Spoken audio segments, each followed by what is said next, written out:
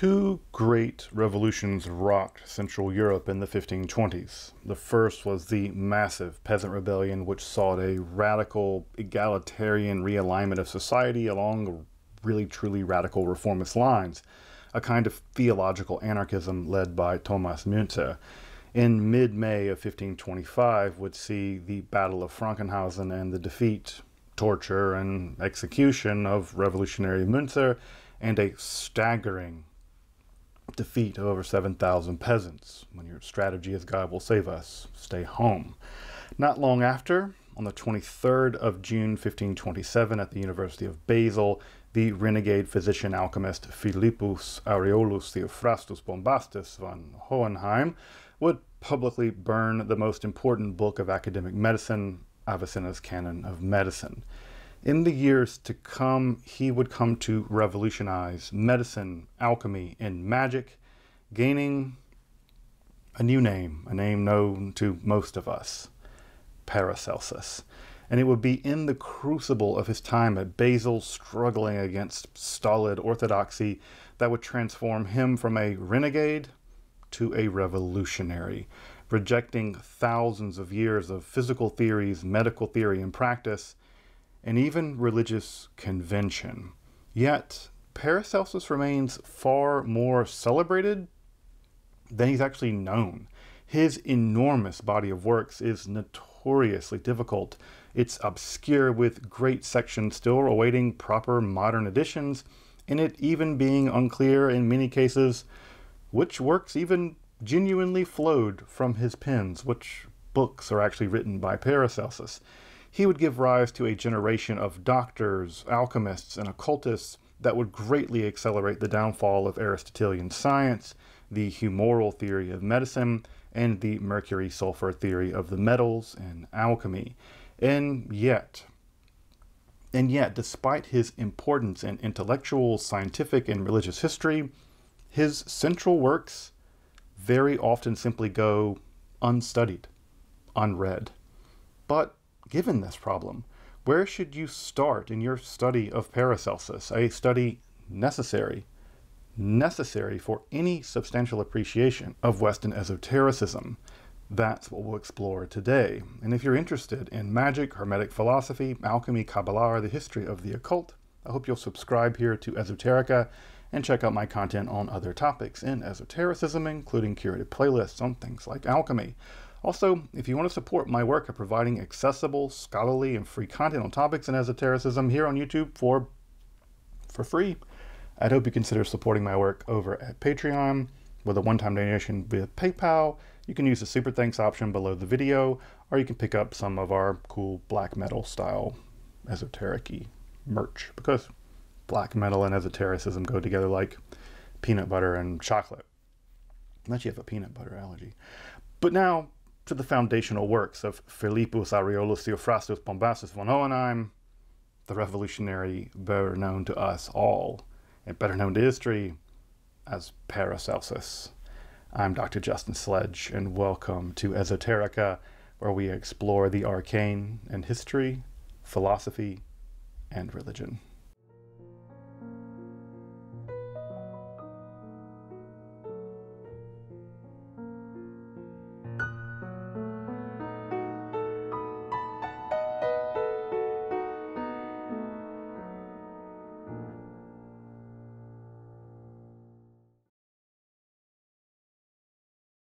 Now, as I mentioned in the introduction, getting a real grasp on Paracelsus and Paracelsianism just doesn't happen until you actually get into his writings, and that's where the problem starts.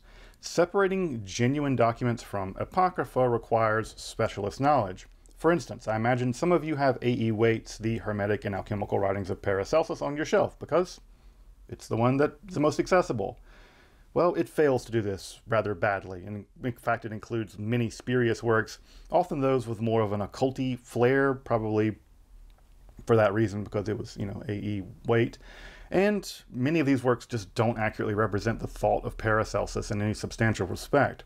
Further, he was also translating from the less reliable Latin translations of Paracelsus's work, putting us at one remove from English to Latin, then Latin back to, well, Paracelsus' admitted difficult German. It's filled with neologisms, ambiguities, and specifically folk knowledge that, well, that kind of stuff makes Paracelsus Paracelsus.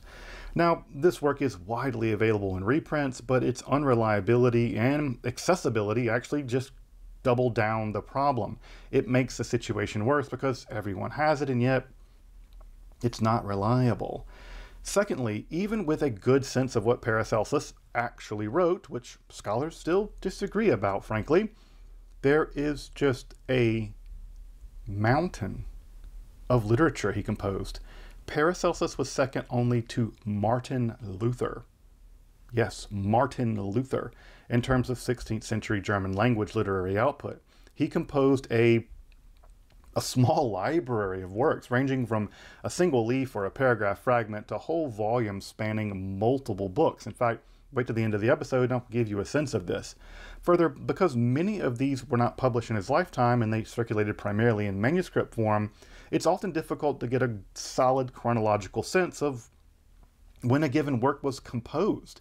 That's really important because Paracelsus, like many systematic thinkers, well, he built upon his thinking over time, and the chronology of the production in his intellectual life is also key to understanding the inner logic of Paracelsus' own intellectual, religious, alchemical, and magical development. Further is just the sheer difficulty of his works. Aside from his repetitious, cantankerous style, which is often about as humorous as it is, frankly, tedious, the same can be said for the works of Martin Luther, by the way, the texts just assume a wide range of learning. After all, their target audience were the doctors of the day, which had a high degree of specialized knowledge from everything to religion and alchemy to folk and humoral medicine, the ins and outs of Aristotelian scholarship like scholasticism, etc. And if you're just not up to snuff on the cutting edge of mid-16th century religion, philosophy, alchemy, magic, etc., Paracelsus' writing are just difficult. Even when they're clear, which is, rare, they're just profoundly dense. And of course, Paracelsus happily coins new phrases and words without ever really explaining them, at least not where he coins them. He uses terms in incredibly ambiguous and often just straightforwardly equivocal manners. He uses old terms in ways that are radically new and new terms that are old. He intersperses his own theories and speculations and various practices alongside with heterodox positions and orthodox positions, and frankly just drops random theoretical and practical bombs randomly throughout his works. It's a minefield of radical innovation and him lambasting orthodox academic positions that he despises, all composed in his peculiar dialect of German, which can be obscure, frankly, even to specialists today. It's not even clear sometimes how he's using certain words, even though it's just written in German. Oh, and even the modern German edition is still incomplete. His theological works are only about halfway done, much less a reliable translation into English. So, studying Paracelsus in any language, especially English, is just extremely challenging, despite the fact that he is one of the most important figures, not only in the history of science, but also decisive. He's a top 10 figure in the history of Western esotericism. He's decisive in this field.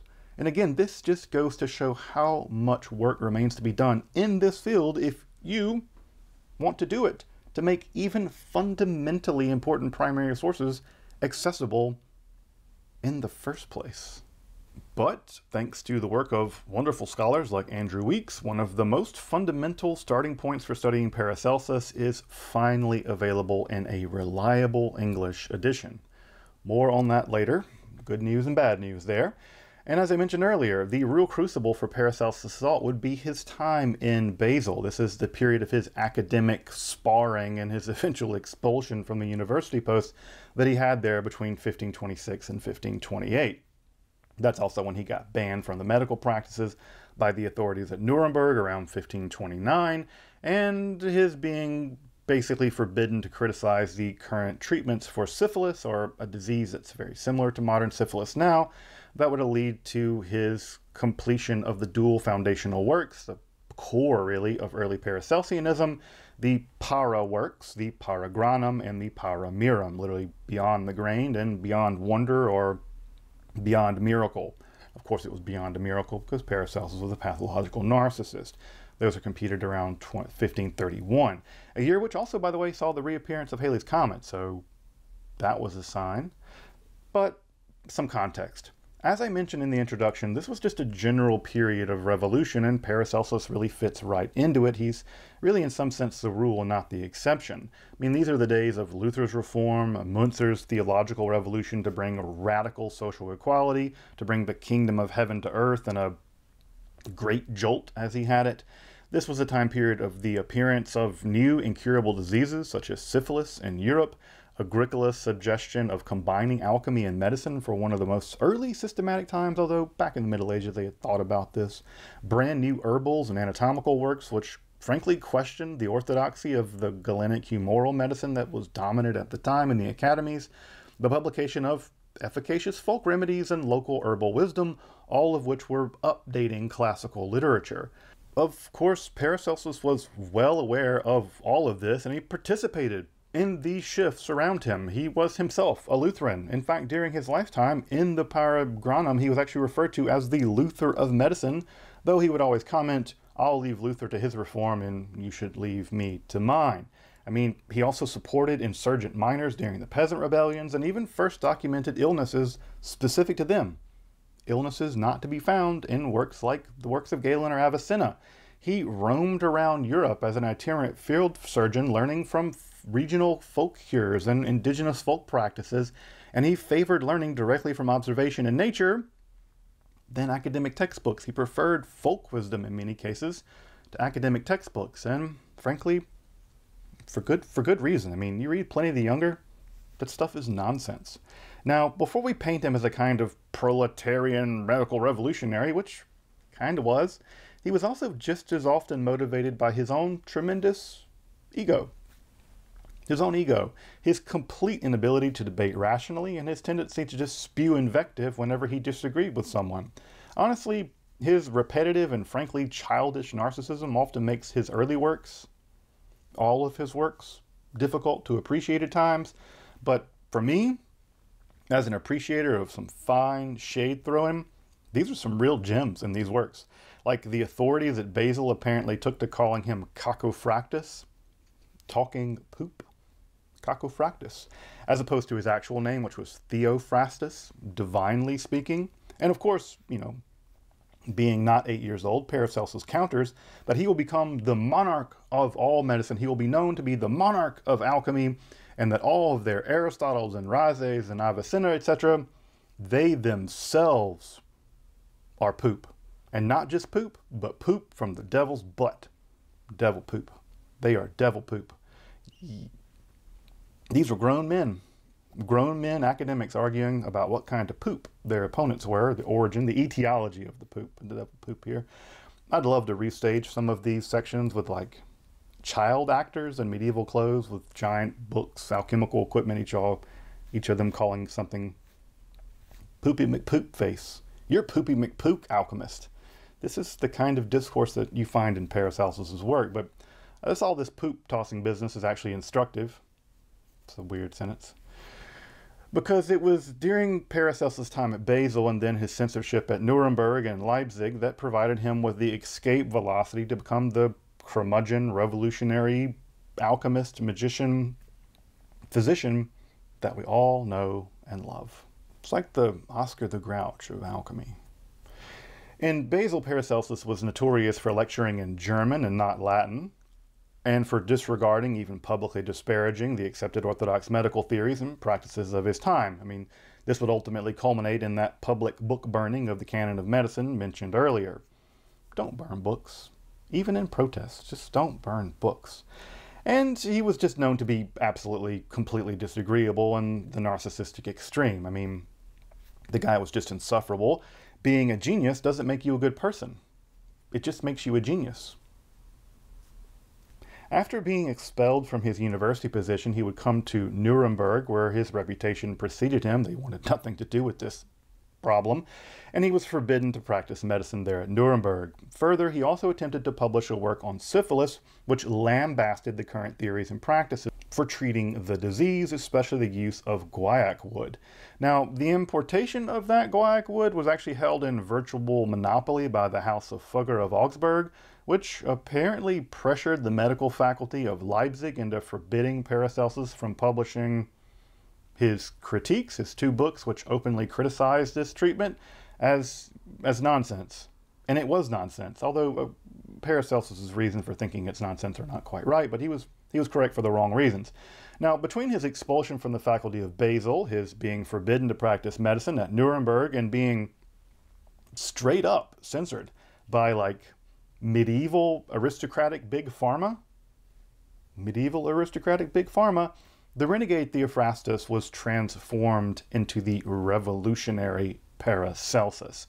And it was in this crucible period of around 1526 to 1531 that he composed the 2 para-works, the Paragranum and the Parameum, that best represent the fundamental shifts in his medical, alchemical, philosophical, religious, and even his own magical thought, and that would become eventually fused together to form what we now think of as the foundations and expressions of the philosophy of Paracelsianism.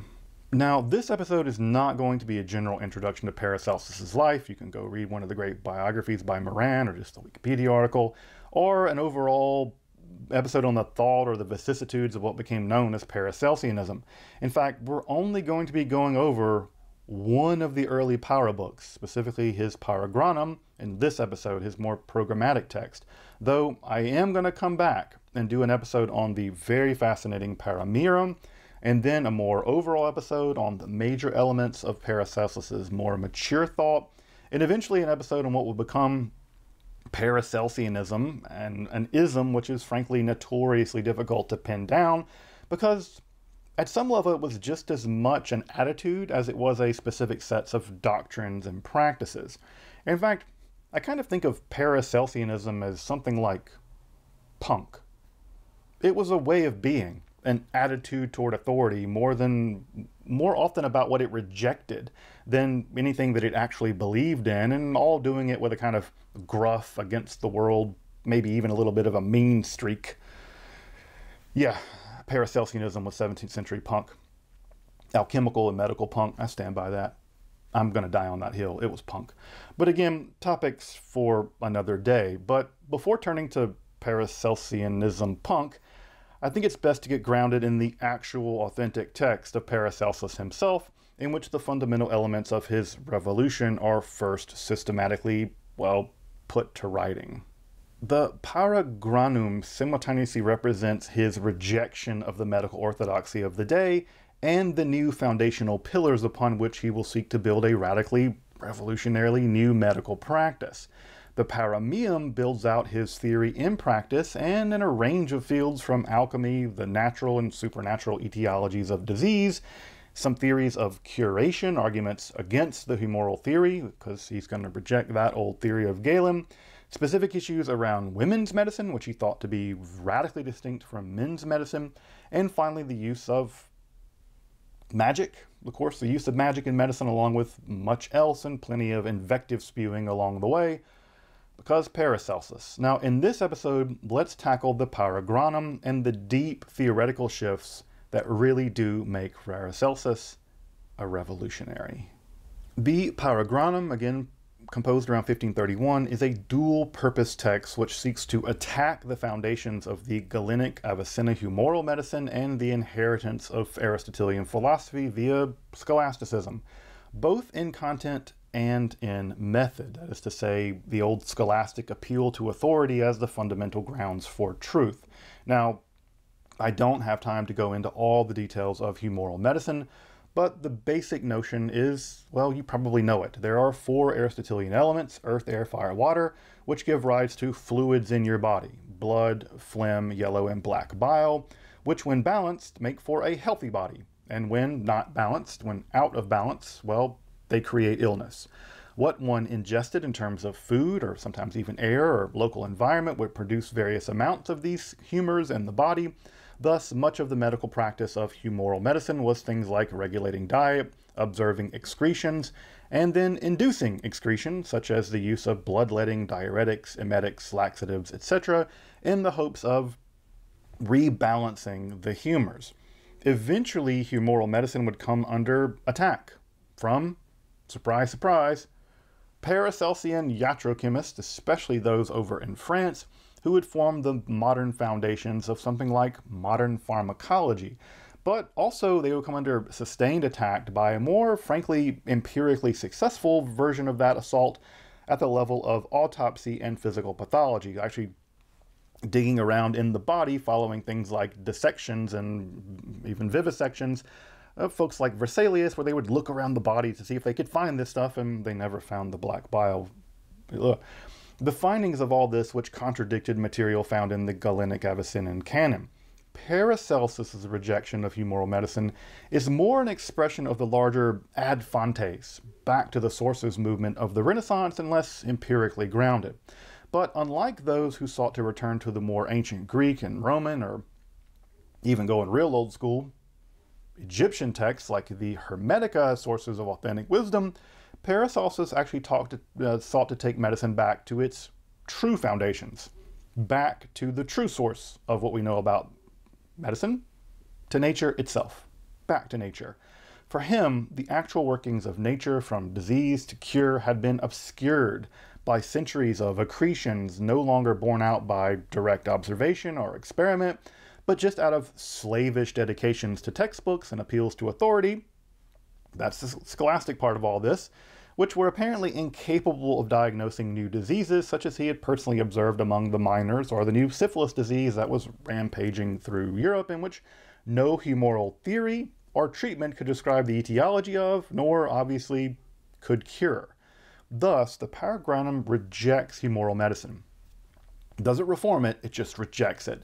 And he wants to clear the slate for a radical ad fontes return to academically unmediated nature on 4 distinct principles, or pillars: philosophy, astronomy, alchemy, and virtue.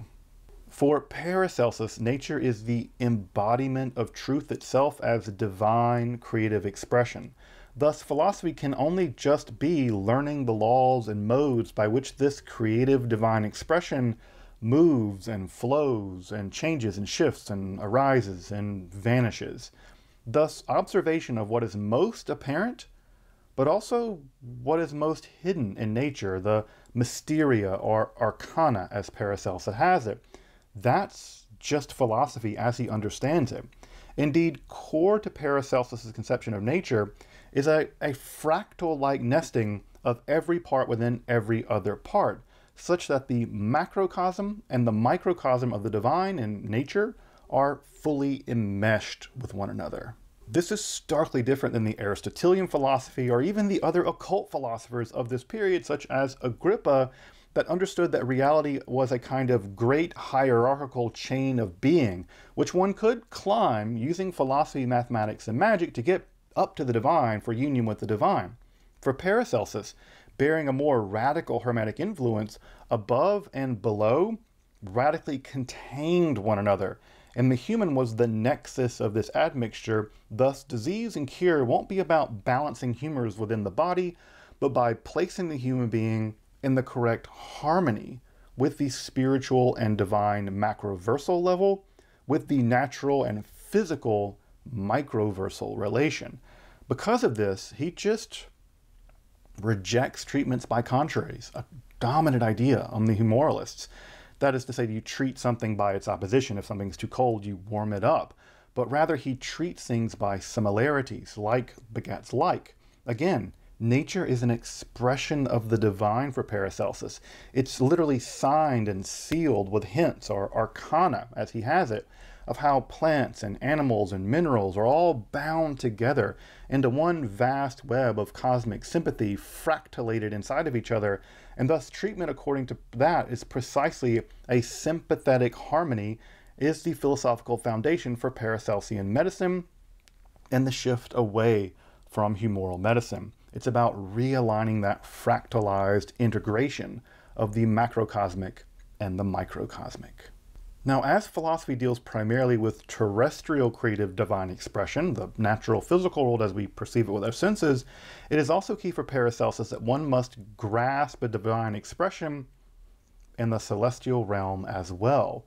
Unlike the terrestrial world of direct, visible causation, the celestial world is one of invisible, often arcane causation.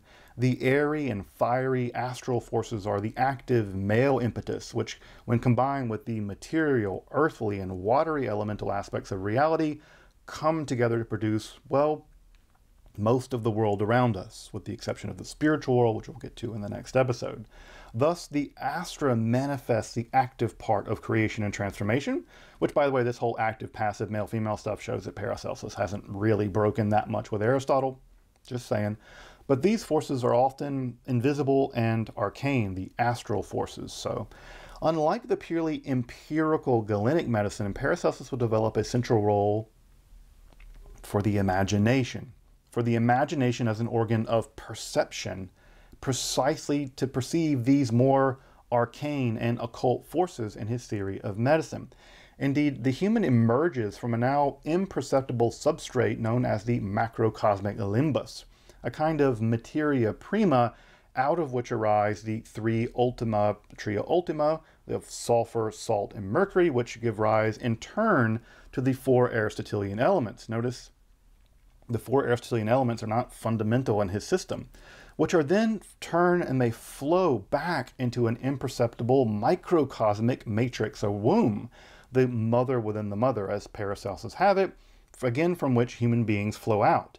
That is to say, from limbus to matrix, it's a flow from microcosm to macrocosm, then back again. Again, this fractal nesting of above and below reveals not a hierarchy of male-female or limbic matrix, but that these are dialectical inversions of one another. Of course, with this Hermetic principle, one must study the divine heavens, because those heavens are precisely the human being, and thus to treat people, one must employ the vast array of arcana known from the influences and powers and radiations of the celestial movements of the heavens above, perceived primarily, of course, again, by the imagination. Astronomy then is celestial philosophy. Philosophy then is terrestrial astronomy. Above and below are one nested totality, with the human being that expression of the divine contemplating itself, harmonizing and balancing in its place.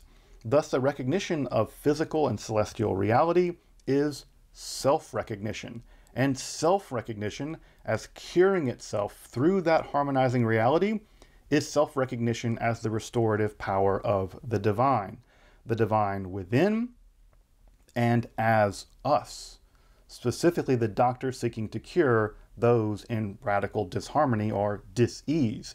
Also, you can see why Hegel really liked Paracelsus. It just feels somewhat like a proto-version of the phenomenology of spirit. Of course, the world around us is not generated in a state of perfection. Just look around. Paracelsus agreed. And like other occult philosophers of his time, from Ficino, Agrippa, Reuchlin, John Dee, Paracelsus was a devout Christian. And in his case, he was a deeply in agreement with Luther's Reform movement. He was a Lutheran through and through. Indeed, as much as he was a maverick in so many other fields, his theological works remain sometimes shockingly orthodox, though with his own, Paracelsian streak in there. However, the world is a world of disharmony, a world in rebellion to the divine grace of God, and thus a world ultimately in need of being made perfect, of being perfected through the saving power of Christ, but also through the power of human art, of human artifice, specifically the art of alchemy, the third pillar of Paracelsus's revolution. Alchemy for him is simply that art by which we refine nature, perfecting an otherwise fallen world to reveal the mysteries and arcana of God's divine signatures, secrets that the goodness of God has left actually imprinted all around us, but are hidden and covered over by corruption and sin.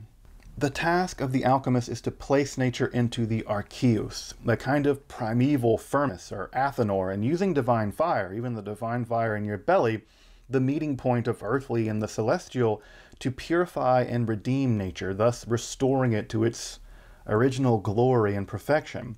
Thus, the alchemist is the agent of God upon the earth and within the earth. Just as Christ transmuted and redeems the fallen soul, so too does the alchemist redeem the disharmony of the world through that alchemical process of purification. Of course, this process will reveal all manner of divine marvels hidden in nature because of sin, and those marvels and arcana will, because of the divine origins of the divine goodness expressed and hidden in nature all around us, they will lead to even miraculous curative powers. Thus, in Paracelsus, there is a keen interest in alchemy, but his spagyrics, as he terms it, has more to do with extracting medical power from nature in the form of the arcana than transmuting base metals into gold. Though he does think that transmutation is possible and even laudable. He does think that it is something that alchemists should do. However, medicine and not metallic transformation should be the ultimate goal of the alchemist, the restoration of the human being and nature more generally. Gold is great, but we're the nexus of all reality, y'all. Curing us is so much more important than curing lead. And this is a decisively important step in both the history of alchemy and the history of medicine. Prior to Paracelsus, there was a vague sense that the Philosopher's Stone could cure illness and prolong life. But the specifically medical direction in alchemy never truly came into focus. It got mentioned here and there, but mostly as an alchemical afterthought. And ditto, when medical doctors and apothecaries and barber surgeons came to use chemical compounds, there were always tension between these practices, with academic Galenists looking down their nose at the apothecaries as basically quacks, and barber surgeons as little better than butchers. Paracelsus just cuts this Gordian's knot. Alchemy must be made to serve medicine, and the boundary between doctor, apothecary, and barber surgeon has to just be shattered. Though Paracelsus does maintain some degree of invective for the four barber surgeons of the time, who I have a ton of respect for. I mean, they're the people that like pulled your teeth and amputated gangrene. But it's from this theoretical unification of alchemy and medicine as a forefront issue in Paracelsianism in the form of spagyrics that gives birth to the field of iatrochemistry, or the full combination of alchemy and medicine, a shift that would eventually lead us to modern pharmacology, to modern toxicology, and to modern psychiatry. That's how revolutionary Paracelsus's shift is in the Paragranum. The final pillar following philosophy, astronomy, and alchemy is proprietas, or virtue, though it's much wider in scope than just moral virtue, though, of course, you have to be morally virtuous despite the fact you keep calling people devil poop.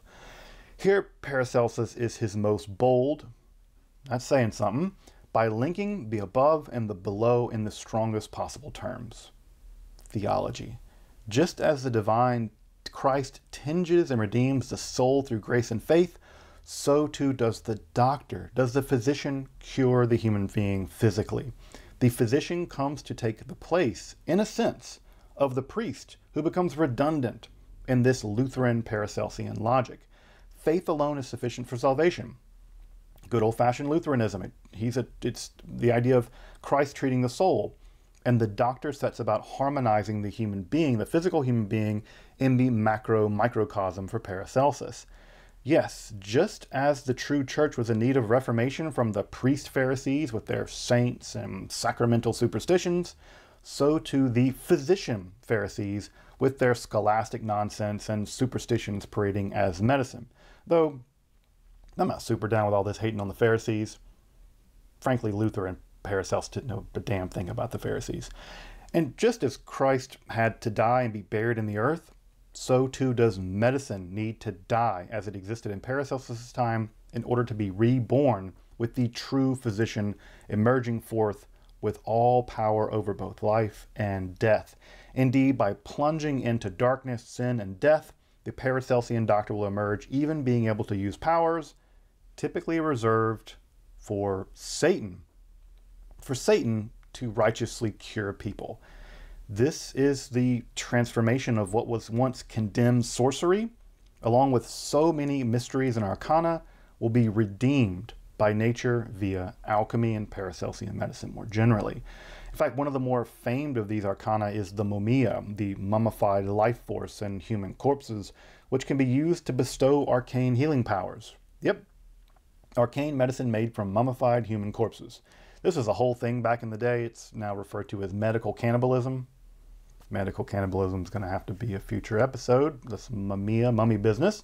Thus, even vile necromancy is somehow redeemed in the Paracelsian project, with knowledge of the heavens and the earth, their perfection through alchemy, exoteric knowledge of nature, and esoteric wisdom of the mysteries and arcana, along with the moral desire to act in unison with the divine. The Paracelsian physician takes on positively apocalyptic proportions. Just as Luther had paved the way for the final battle with the Antichrist through the restoration of the true church, Paracelsus himself seeks a full restoration of the human as the nexus of the universe, the whole universe, through the reformation of medicine as the culmination of philosophy, celestial knowledge, alchemy, and lore of the arcane and the mysterious. Thus, the Paracelsus of the Paragranum comes out like a wrecking ball, smashing everything in sight in one swing, and then programmatically setting up a revolutionary agenda for the foundations of medicine, philosophy, science, religion, and even esotericism, even magic in the other. It's a work of true revolutionary scope and daring. However, it's virtually all programmatic, and only vaguely hints at what any of this is going to look like in practice, or even as a morally fully fleshed out theory. It's easy to put humoral theory and Catholic superstition on blast. It's easy just to toss out things. It's a very different thing to systematically lay out your own theory and practice, and then actually show that your program works. For instance, by curing syphilis, which I really do suspect that Paracelsus wanted to be the paradigmatic example of how his medicine trumped the old humoral medicine. And that would be the big test case for this. It didn't cure syphilis.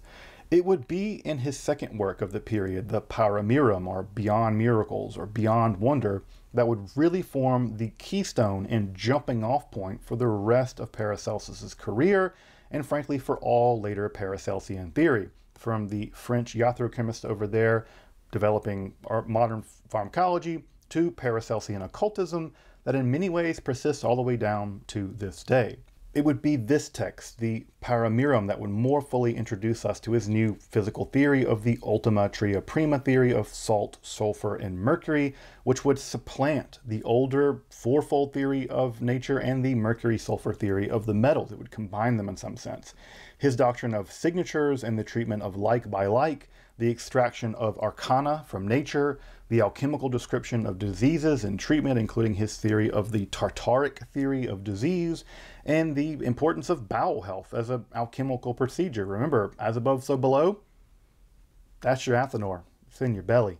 The inner world of women's health, including the powerful matrix or microcosmic womb within the womb responsible for human generation, along with the diagnosis and treatment of disease from the purely spiritual world, including fighting fire with fire in this domain, the extremely controversial use of medical magic.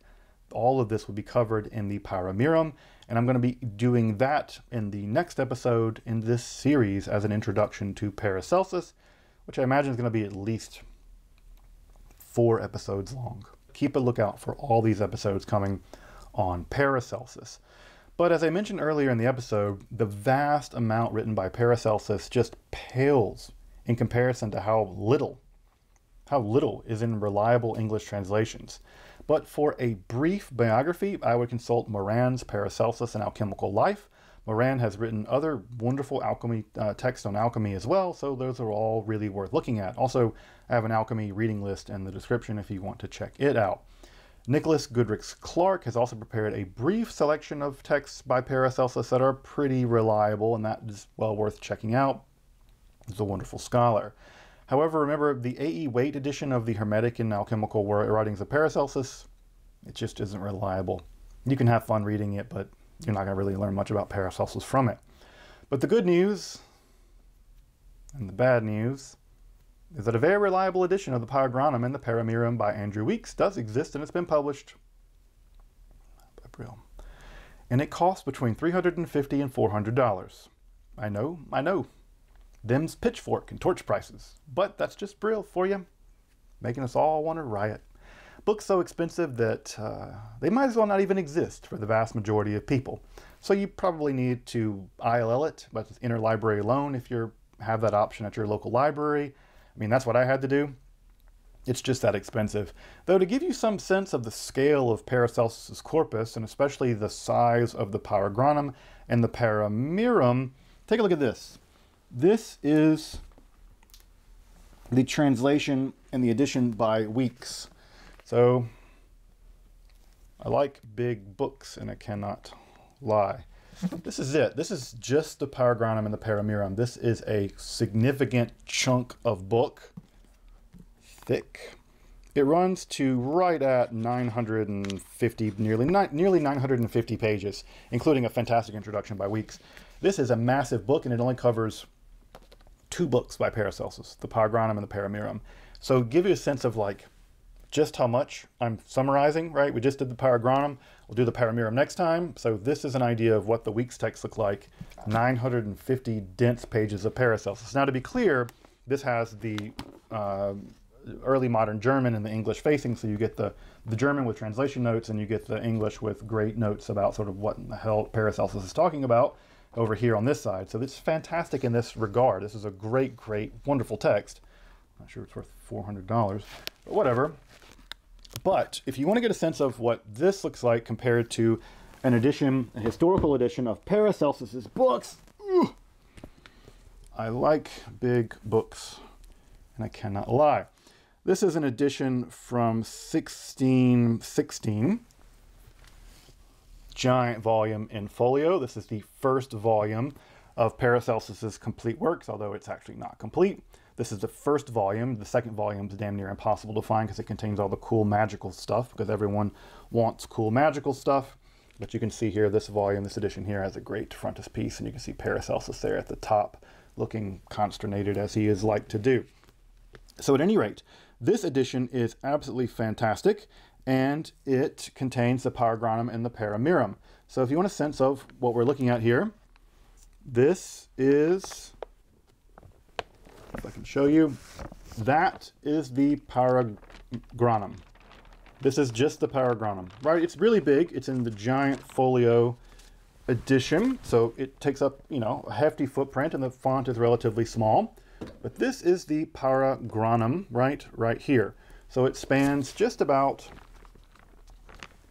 that much.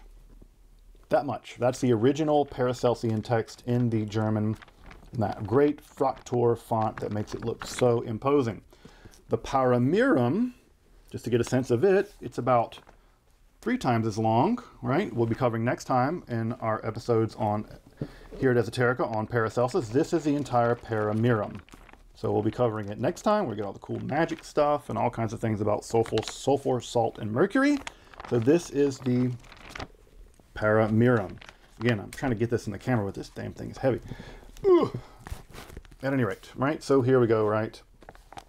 Paramirum, and then Paragranum, the text we're dealing with today. Now you might be asking yourself, well, what in the world's all this? More Paracelsus. This is all just 1 volume of 2 of Paracelsus. There is a ton of stuff in here. And again, I need to give you this side of it. That's just kind of what we're dealing with. Paracelsus wrote an enormous amount. So when you take the Weeks and the actual historical text, or one of the historical texts, this is 2 books of Paracelsus. This is dozens more in this giant folio edition. So I'm just giving you this sense of this to give you an impression about when I say that we're dealing with a tiny amount of Paracelsus.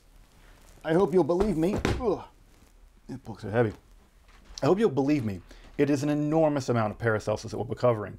So when I get into Paracelsianism, What I'll have to do is I'll be scaling up from the Paramirum to the Paragranum to some other standard text, and then taking all of that and trying to give you an overall theory of what Paracelsus believed, and then jettisoning out into Paracelsianism more generally, which is just a mess of contradictory beliefs and practices.